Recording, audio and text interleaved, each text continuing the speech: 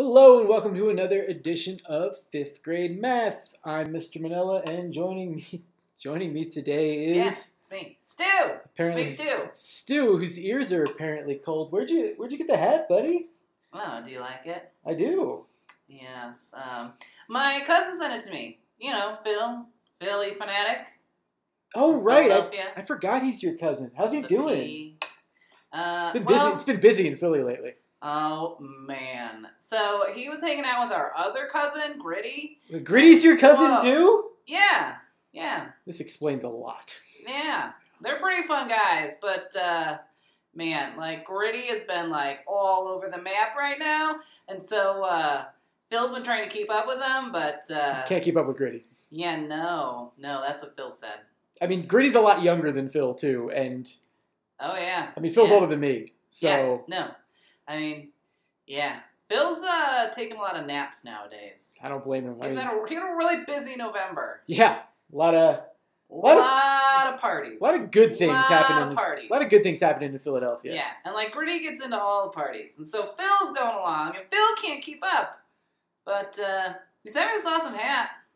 That's great. It's a great hat. Yeah. It looks good on you. Oh, thanks. It matches. Yeah. Am I shouting though? Because I feel like I can't hear you. I mean, you're not any louder than you normally are, what? or less loud. Oh. Can you see? I mean, mostly. Yeah. That's why I keep looking everywhere. It's the sides. The peripheral vision. Is that how you say it? No. No, it's not. What is that when you look off to the side? Peripheral. Oh! See, I've only read it. I didn't know how to say it. Well, you should never make fun of somebody for pronouncing something wrong if they use the word correctly, because that means that they read it in a book and they didn't know how to say it. Yeah, I read books. For a long time, I thought the word loathe was spelled loathe, or pronounced loathe. Oh, sorry, I didn't mean to laugh at you. No, it's fine, because I read it in Calvin and Hobbes when I was like 8, and I realized it meant hate, but I never heard anybody say it till I was like 15. Right, you used all the context clues. Exactly, because Calvin was talking about Susie, and he was like, I really loathe girls, and I thought he was saying... I thought he was a little loathe, yeah. You guys should read Calvin and Hobbes if you haven't read Calvin and Hobbes. Oh yeah, no, all the time in the bathroom. It's my favorite bathroom book. You took my Calvin and Hobbes into the bathroom? Was I not supposed to? I can't see. Maybe we should get into the math. Yeah, let's do some math. Okay, so today we're trying something new. What? Yeah.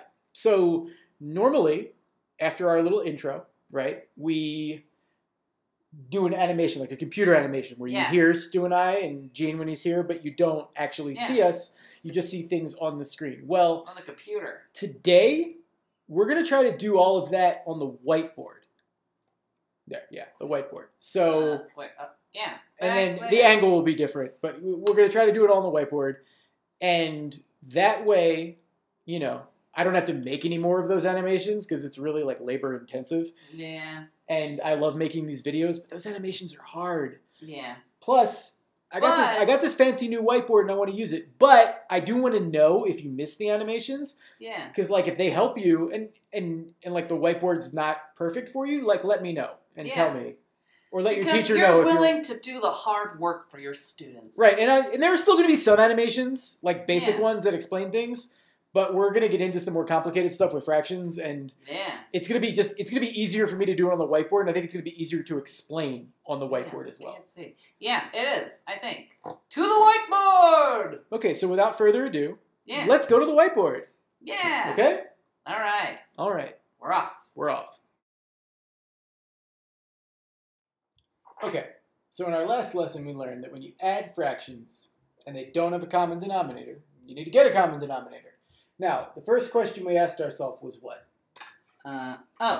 Can one be turned into the other? Right. Now, by multiplying.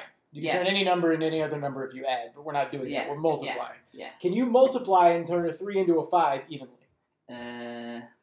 No. No, and what I say by that is, does 5 appear on the 3 times table? No, it does not. It does not. Okay, so that means that we're going to have to do something called cross-multiplying, okay? But so we'll explain what that means. The first thing we're going to do is we're going to multiply 5 times 3 to get our new denominator. Because obviously 5 and 3 both go into whatever you multiply them into. Okay. So what is 5 times 3? 15. So 15 is our new denominator. Whoa! We fill in our 15s. Look at that. 15, 15. Okay? Oh. So instead of turning one into the other and then filling it in, you multiplied them by each other and filled that in. Right. Okay. Now, so because I multiplied this 5, right? Yeah. Times 3? Yeah. I'm going to do the same thing to this numerator. Whoa. Times 3. Okay? Oh. Which is really this 3 here. That's why it's kind of like I'm cross multiplying. Okay? Oh. So what is 3 times 3? 9. 9. And make sure that you don't put your 9 over here because it's the first one. So it's got to stay the first one. Now. Okay. So all those first ones are in red. Right. Now this 3. Uh-huh. How did this 3 turn into 5? What did I multiply? Or into 15, excuse me. How did it turn into 15? You gave away the answer. Well, what is it? It was 5. Times 5. Yeah. That'll happen sometimes. Yeah. Okay. Are we going to shoot another take? Friends, we are not. No. So, we're already 2 minutes into this one. Yeah. That's 2 minutes we'll never Why get back. give up? We're not going to do it again. Okay, so now this 1 has to be multiplied by 5. Ah. Same as the other one. So you do the same thing to the And top that was like and 5 times 1 here. Okay? Ah, so you cross. And that's why it kind of looks a little bit like a butterfly. You know, people might say, but that's, you know, we don't. That's pretty. Oh, look at that. Yeah. Oh. Butterfly. So yeah. You might hear somebody call it the butterfly method. But it's okay. cross-multiplying. I'll write it up here. Okay. That's what we're doing here to find that out. So now we have 9/15 plus 5/15. And what's 9 plus 5? 14. 14/15. Almost Whoa. 1 whole. Okay? Yeah. That'd be like if you had a pizza cut in 15 pieces and somebody just snarfed one. Yeah, kind of. Yeah. Now, if you're looking at this and going, what the heck just happened? Oh, yeah, no. We need to do this, like, way more times. We're going to do several more of these. Yeah. So, it's not like we're done, okay? Hang out. We're not going anywhere, okay? I mean, I'm following along, but there's no way I could do it by myself right now. Yeah, I mean, this is going to be one long, continuous take. Yeah. So, okay. Let's pick another problem. Let's cross-multiply! We're going to keep our color system going, but I'm not going to draw a butterfly every time. Okay? So, our next problem, 1/2 minus 2/7. We make our lines. Make sure we have the minus sign in there. If you make a plus sign there, it's going to end up being wrong. So don't do that. All right? Okay. Okay. Now, can you turn a 2 into a 7 by multiplying? No. No. 7 is not something you can just do that with. No, when you count by 2s, you don't get the 7. Okay? Yeah. So, first number with a 7, if you're counting by 2s, is a 70. Ah! I know, it would take a long time. I know. Whoa. Okay, so, because nothing that ends in 7 is going to be divisible by 2. But we're getting a little bit off track. Oh, man. Yeah. So it has to start with a 7, and the first number that starts with 7 and also ends in 0 is 70. So, what? I know. Oh, my gosh. But we're not going to 70ths. We don't have to go that far. Yeah, okay. What is 2 times 7? 14. So 14 becomes our denominator. Okay. Okay? Now, the first thing we're going to do, we multiplied 2 times 7, so we need to do the same thing for the 1.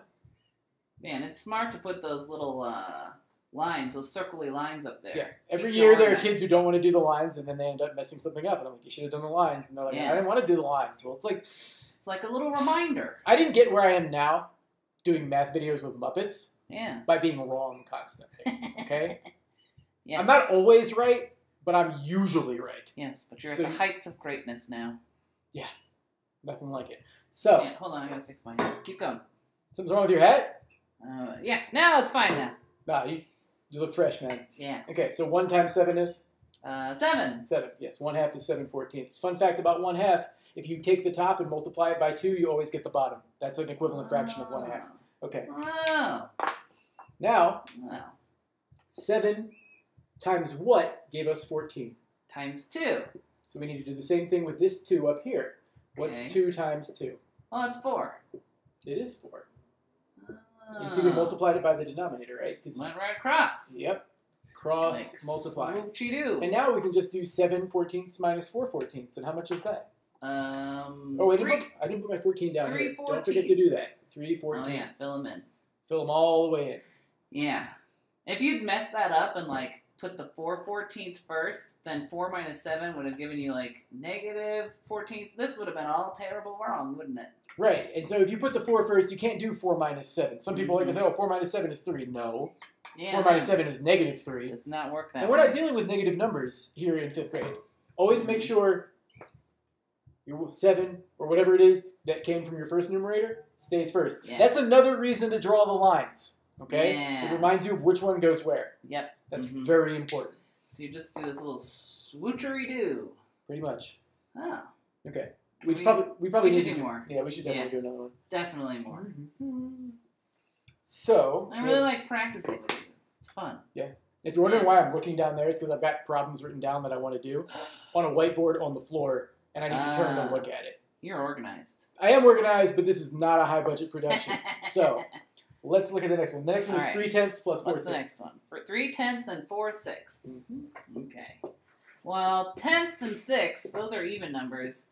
So you'd think you could turn one into the other. But you can't. But you can't. You count by 6s, you're not going to get to 10. Can't do it. Nope, so we're going to need to cross-multiply. Cross-multiply! What is 10 times 6?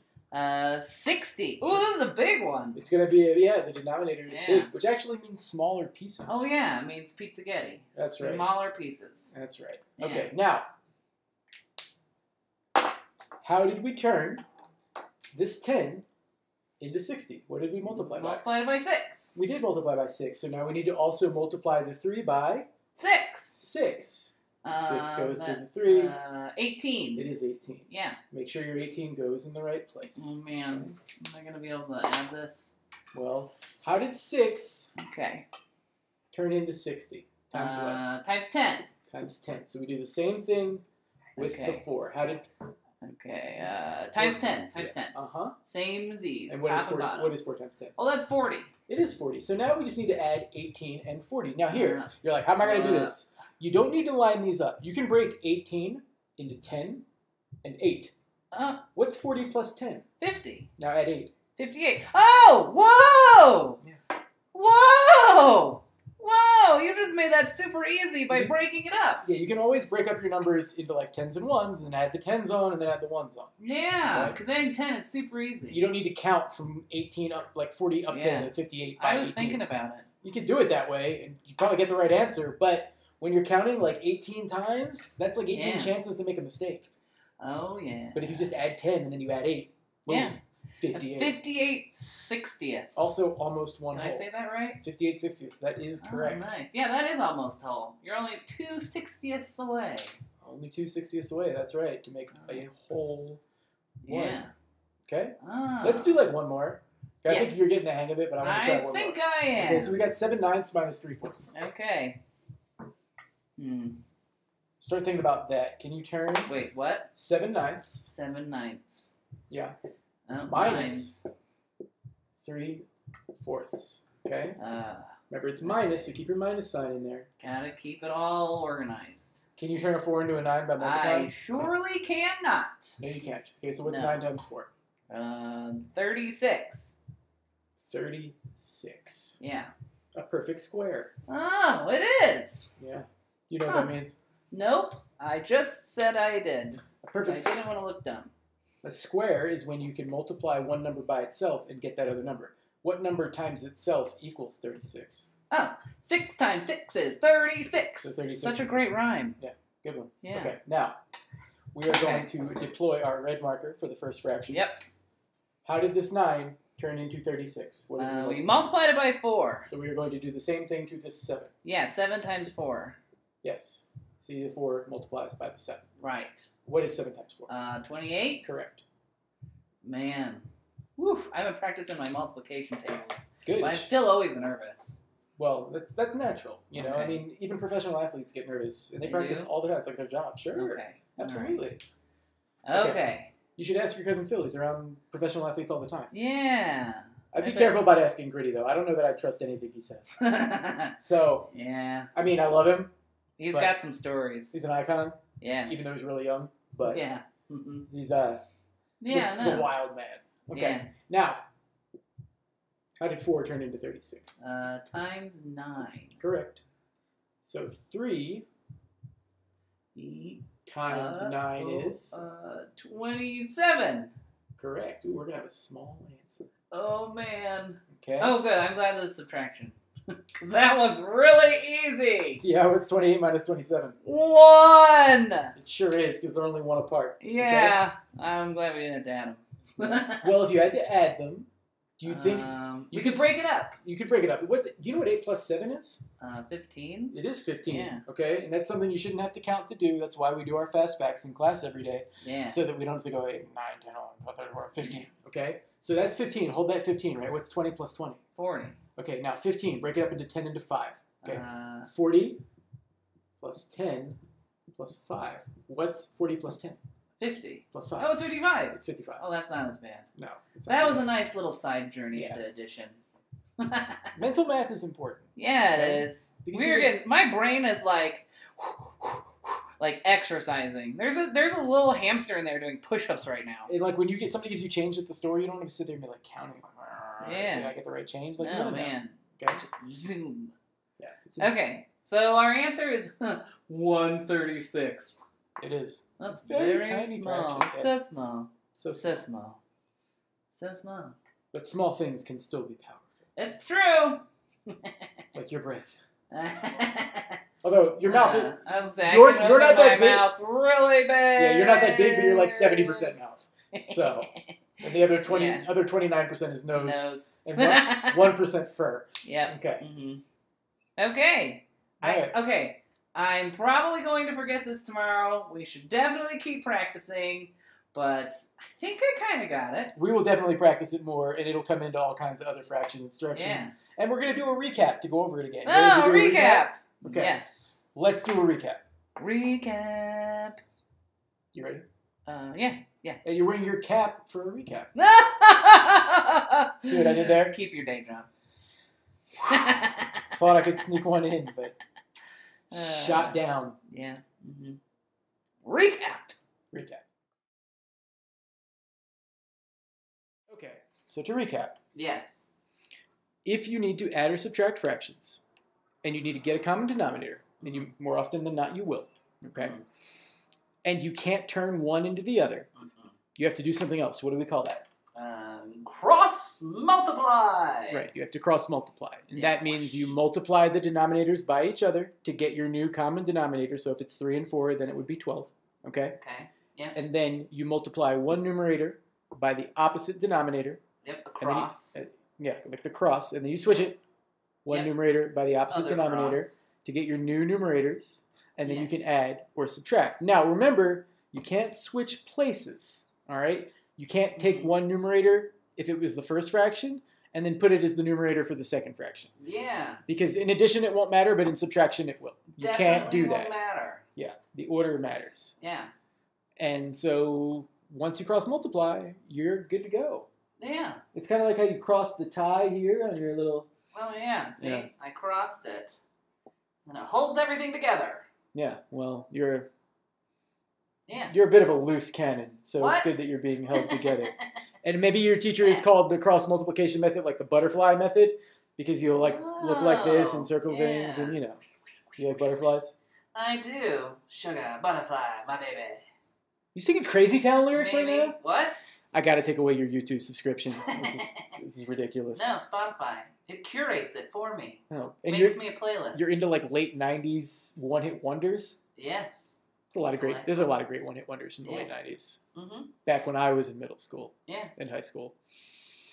Yeah. Painting things in white out on my backpack like a cool kid. Yeah. That definitely let people know that I had good taste. Oh, yeah. Did you have a trapper keeper? I did not. I really wanted one, but my parents never got me one. Yeah. My parents got me plenty that I needed, but they never got me a trapper keeper. And to be fair, I didn't need one. I had a binder. Oh, okay. But it wasn't a trapper keeper. Yeah. I wasn't that cool. I didn't have a trapper keeper or a starter pullover, and those were like the 90s things that I really wanted. Starter pullover. A lot of people like the Cowboys, I heard. And I didn't have any like Lisa Frank folders either. Oh, those are awesome. I know. The dolphins and the butterflies. And we've made it full cross circle. Butterflies. Oh, we better get going though, because I can't see. Oh, your hat's over your eyes. Yep. Okay. Yep. Well, we've gone too far. The camera's that way. Wave. What? This concludes our video lesson. See you next time. Bye. Bye.